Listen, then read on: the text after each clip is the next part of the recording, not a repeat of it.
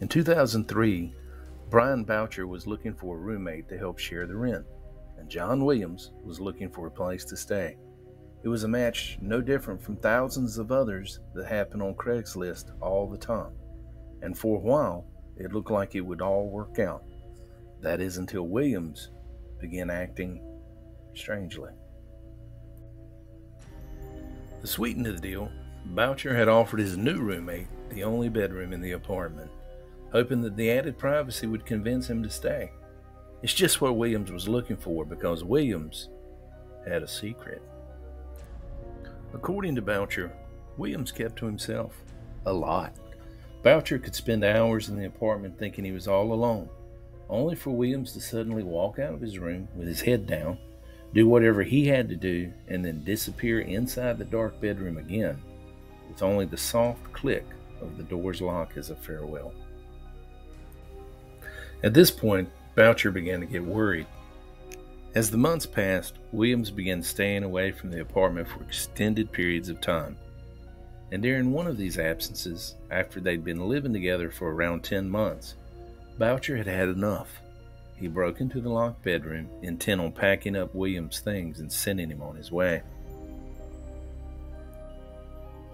On the bed, he found a thick manila envelope, and what he saw inside made his blood run cold.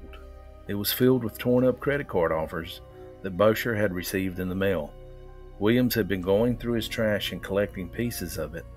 Along with the shredded mail was a sheet of notebook paper with the names and addresses of Boucher's family members, including their personal details, like the date his parents had been married. Doesn't sound good. On another sheet of paper was Boucher's credit card information and the passwords to many of the websites he used. It was like a bizarre file on Boucher's private life. Then Boucher found a diary, and at the end of one of the entries he found a chilling sentence. "I'm only now just starting to get over being afraid every time someone looks at me twice in the street. Every time a cop looks at me thinking they know." After a quick Google search, Boucher found his roommate on the front page of America's Wanted. Seems months earlier, Williams, whose real name was Dino Lorenz Smith, had pulled off a jewel heist in San Francisco, making off with $10 million in diamonds. A call to the police revealed that Williams was already in custody, thankfully.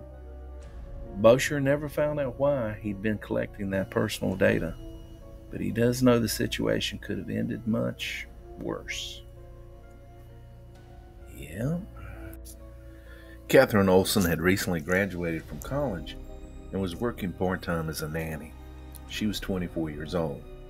Meanwhile, 19-year-old Michael Anderson liked to play paintball and had wondered what it would feel like to kill somebody.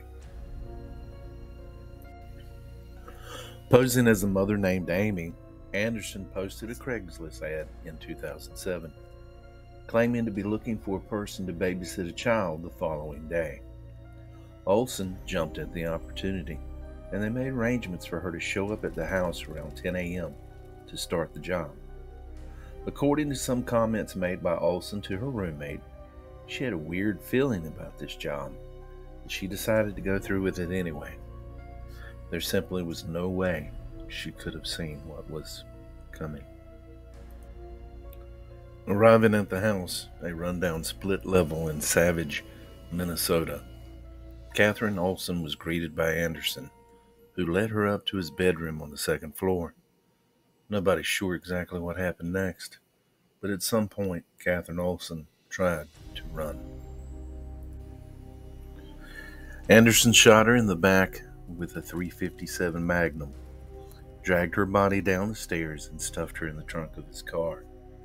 He abandoned the car a few blocks away. Then, in an attempt to destroy the evidence, Michael Anderson crushed Catherine Olson's cell phone and wrapped it in a bloody towel, before dropping it off into a public trash can. He apparently didn't realize that the towel had his name written on it in black marker. Thankfully, in 2009, Michael Anderson was sentenced to life in prison without parole.